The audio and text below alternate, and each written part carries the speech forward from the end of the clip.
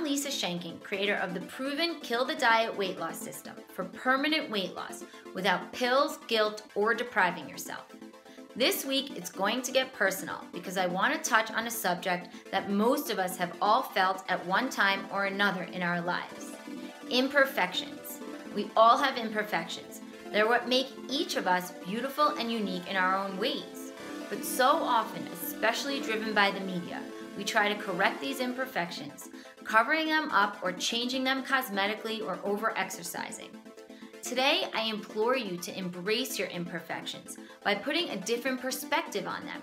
See them as simply a part of you and your journey. So often we hear people say, embrace your imperfections.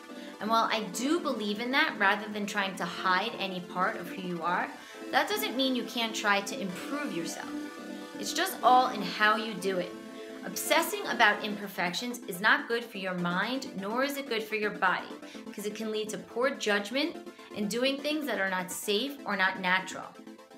Instead, enjoy the journey of self-improvement. I fell completely victim to this recently. Remember I told you I set a goal for myself to hold a headstand as one of my 2016 New Year's resolutions? Well, I've been practicing since January and I've been getting really close. But I began practicing so much because I got a little overzealous about it, getting it and holding it for a long time. My obsession turned into practicing too often, falling a little too often because I didn't quite have my balance, and I ended up fracturing one of my ribs last month in my back. Now I couldn't practice my handstands for 4 weeks, and after not practicing for a while, I'm feeling like it's a big setback. But this imperfection of mine, where I cannot stay up in a handstand, is mine to own, and the journey has been trying to improve my balance. Does it make me self-conscious in yoga to attempt my handstand when so many people around me have it perfectly? You bet it. But now that my journey has had a little setback, and I've learned a big lesson from it, take it slow and don't push myself too hard.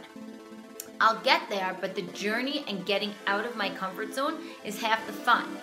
Getting to the actual goal is the other half, and I'm excited about it, but that can't be all of what it's about. So you have imperfections or habits that you're trying to improve, please share them below with this video. Our LisaShankin.com Kill the Diet community is here to support you, both along your journey and when you get there. I'm Lisa Shankin, wishing you a happy, healthy, a little bit imperfect day.